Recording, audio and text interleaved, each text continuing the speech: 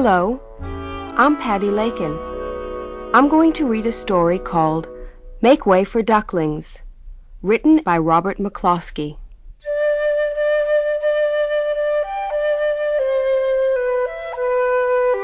Mr. and Mrs. Mallard were looking for a place to live, but every time Mr. Mallard saw what looked like a nice place, Mrs. Mallard said it was no good. There were sure to be foxes in the woods or turtles in the water, and she was not going to raise a family where there might be foxes or turtles. So they flew on and on. When they got to Boston, they felt too tired to fly any further. There was a nice pond in the public garden, with a little island on it. The very place to spend the night, quacked Mr. Mallard, so down they flapped. Next morning, they fished for their breakfast in the mud at the bottom of the pond, but they didn't find much. Just as they were getting ready to start on their way, a strange, enormous bird came by. It was pushing a boat full of people, and there was a man sitting on its back. "Good morning," quacked Mr. Mallard, being polite. The big bird was too proud to answer, but the people on the boat threw peanuts into the water, so the Mallards followed them all round the pond and got another breakfast, better than the first. "I like this place," said Mrs. Mallard as they climbed out on the bank and waddled along. "Why don't we build a nest and raise our ducklings right in this pond? There are no foxes and no turtles, and the people feed us peanuts. What could be better?" "Good," said Mr. Mallard, delighted that at last Mrs. Mallard had found a place that suited her. But suddenly 2 boys on bicycles came racing by. "Look out!" squawked Mrs. Mallard all of a dither. "You'll get run over." And when she got her breath, she added, "This is no place for babies. With all those horrid things rushing about, we'll have to look somewhere else." So they flew over Beacon Hill and round the State House, but there was no place there. They looked in Louisburg Square, but there was no water to swim in. Then they flew over the Charles River. "This is better," quacked Mr. Mallard. "That island looks like a nice quiet place, and it's only a little way from the public garden." "Yes," said Mrs. Mallard, remembering the peanuts, "that looks like just the right place to hatch ducklings." So they chose a cozy spot among the bushes near the water and settled down to build their nest. And only just in time, for now they were beginning to molt. All their old wing feathers started to drop out, and they would not be able to fly again until the new ones grew in. But of course they could swim, and one day they swam over to the park on the riverbank, and there they met a policeman called Michael. Michael fed them peanuts, and after that the Mallards called on Michael every day. After Mrs. Mallard had laid 8 eggs in the nest, she couldn't go to visit Michael any more, because she had to sit on the eggs to keep them warm. She moved off the nest only to get a drink of water, or to have her lunch, or to count the eggs and make sure they were all there. One day the ducklings hatched out.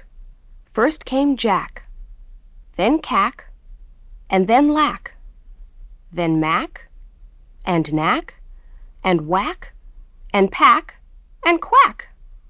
Mr. and Mrs. Mallard were bursting with pride. It was a great responsibility taking care of so many ducklings, and it kept them very busy.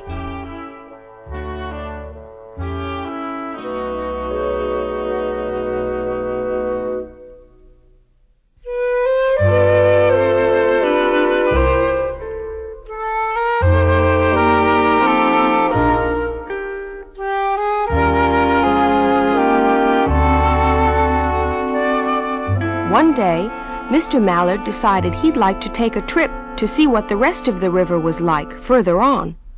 So off he set. "I'll meet you in a week in the public garden," he quacked over his shoulder. Take good care of the ducklings." "Don't you worry," said Mrs. Mallard. "I know all about bringing up children." And she did. She taught them how to swim and dive. She taught them to walk in a line, to come when they were called, and to keep a safe distance from bikes and scooters and other things with wheels.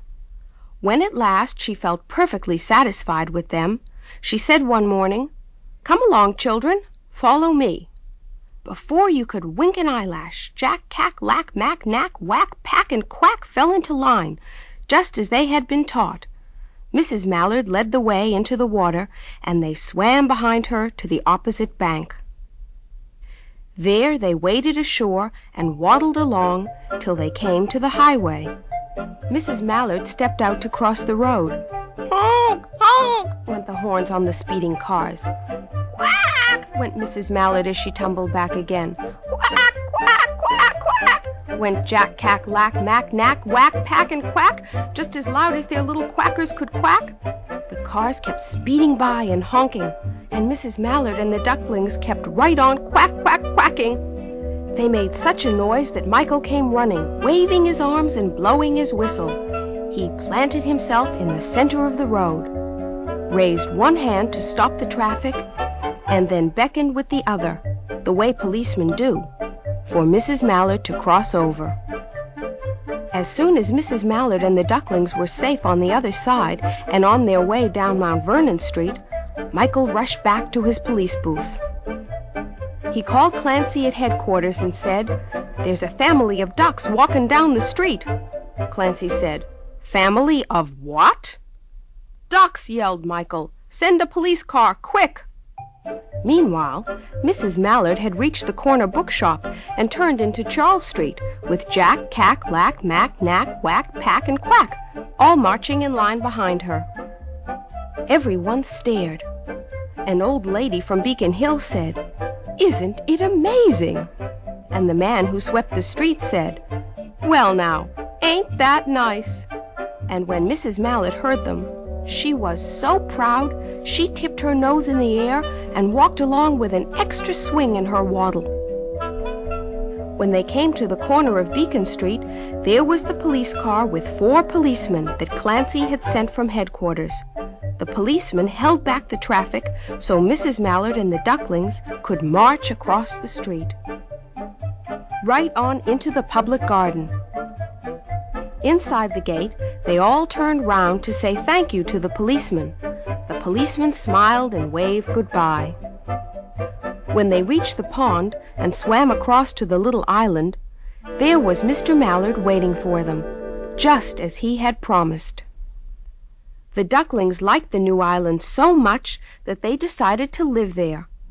All day long they follow the swan boats and eat peanuts.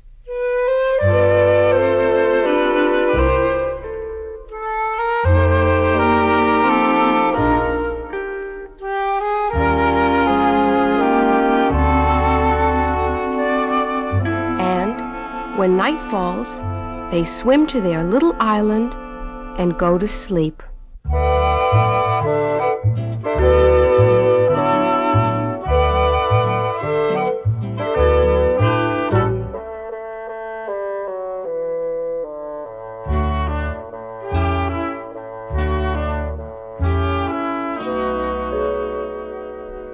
And that's the story of Make Way for Ducklings. I wonder if Mrs. Mallard and Jack, Cack, Lack, Mack, Knack, Whack, Pack, and Quack ever waddled or walked through the center of Boston again.